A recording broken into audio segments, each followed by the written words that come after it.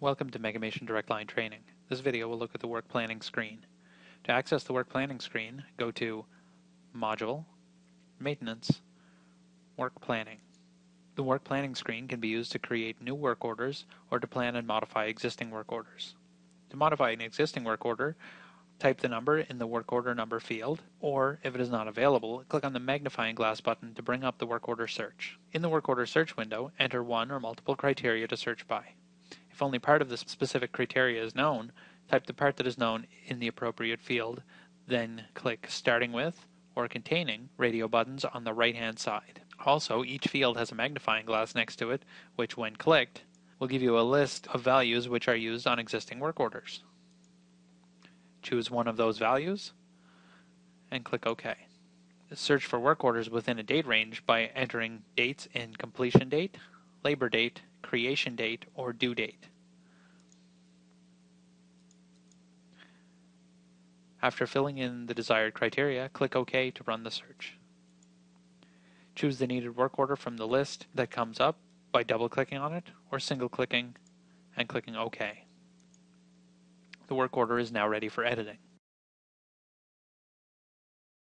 If creating a new work order, upon opening the screen it automatically fills in the work order number. This is a sequential counter, so it always gives the next available work order number. Hit Tab or Enter to start entering a new work request. Note the new entry text in the title line. Some of the fields like Submitted By, Date, Type, Status, and a few more can be set to autofill. See the user management video for more details. Notice there are 5 fields with green backgrounds. These fields are mandatory and will have to be filled out before saving the work order. Navigating outside the work order number field fills in the status field with I for initiated, and the date field is filled in with the current date. The status and date can be changed by clicking the drop-down on the respective fields. Fill in the type by clicking the drop-down and choosing from the list of available work order types. Select an item from any drop-down list, simply double-clicking on it or highlighting and clicking OK. The last green field to be filled in is Submitted By. This field is a text field, so a name can be typed in, or you can choose from the employee list in the system by clicking the magnifying glass button and choosing from the list of employees. At this point, all the information required to save the work order has been filled in. So for the rest of the fields, fill in what information is applicable to the current work order. Fill in the building by typing the building number, or if it's not known, click the drop-down arrow and choose a building from the list.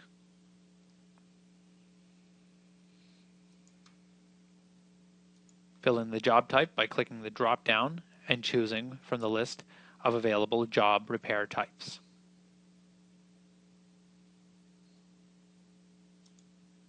Each work order needs to have a piece of equipment in order to charge labor and materials to it. Equipment can be anything entered in the equipment module, including buildings and rooms. Enter equipment by either typing the equipment number in the field or clicking the magnifying glass and using the equipment search window to find the needed equipment. The equipment search is the same one found in the equipment entry screen. Search for equipment by entering one or multiple criteria and clicking OK. A list will be displayed of equipment meeting the entered criteria. Select one equipment from the list by double-clicking on it, or add multiple pieces to the work order by single-clicking 2 or more, and then clicking OK. The work order description is a text field and can be filled with as much text as needed.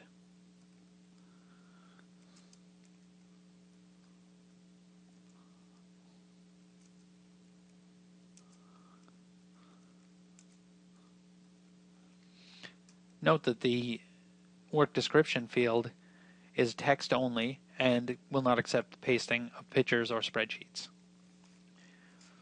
Fill in the Assign To field by clicking the drop-down arrow and choosing from the list of available Assign To codes. Keep in mind that you're assigning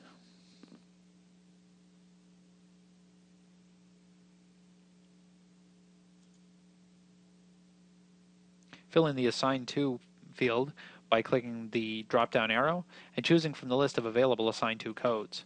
Keep in mind that Assign To is used to assign the work order to a group, not to an individual.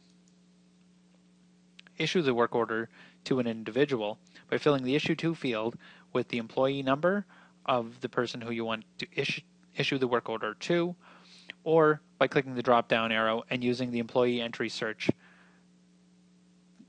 to choose an employee. See the employee entry video for details on using the search.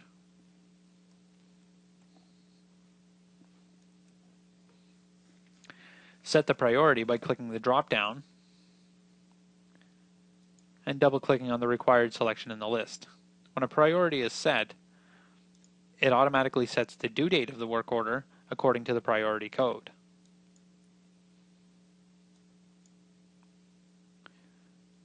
Priority codes can be modified, added, or removed from the administration menu. Next, select Page 2 to plan labor and materials for the work order. Note that the information on Page 2 is equipment specific, so if there are multiple pieces of equipment assigned to the work order, labor and materials will be entered for each piece. Switch between equipment by clicking the drop-down menu at the top of the screen and single-clicking on the equipment required.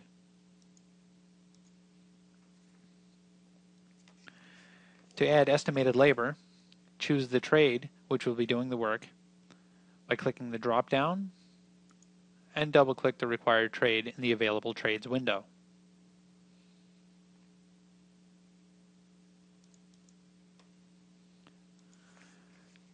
The function field is a text field used to enter a short description of what that particular trade will be doing on the work order.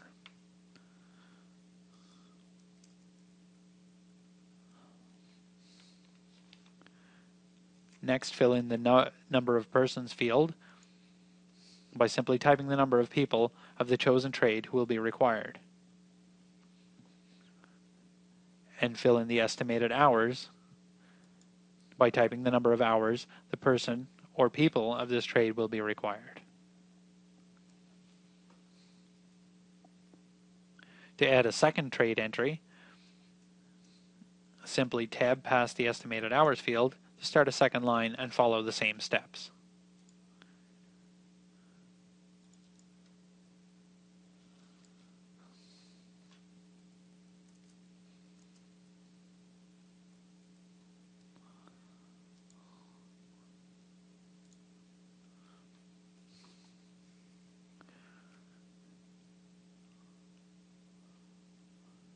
Keep in mind that labor information filled out on Page 2 of the work planning screen is an estimate only and not actually charged to the work order.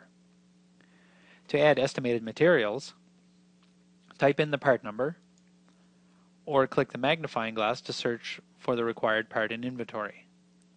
See the inventory module for video instructions on how to use the inventory detail search. If a part is chosen from inventory,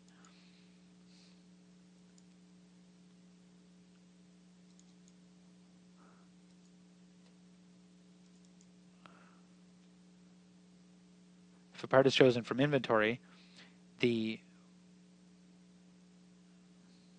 warehouse description, unit cost, and on-hand quantity are carried over from the inventory detail screen.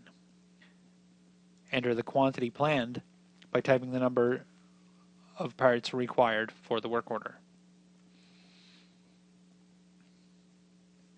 Keep in mind that material information filled out on Page 2 of the work planning screen is an estimate only and not actually charged to the work order. Next, select Page 3 to attach standard and safety procedure documents to the work order. See the standard and safety procedure module videos for instructions on how to create these documents. To attach a standard document, click on the drop-down under Standard Procedure Title and Document Number, and choose from the list of standard documents by double-clicking on the required document.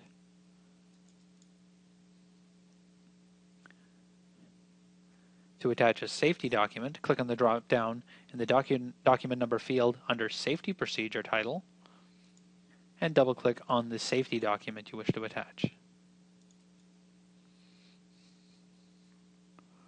Next, go to Page 4 to see a summary of labor and materials for this work order. Once all planning information has been entered, save the work order by clicking on the Save icon in the taskbar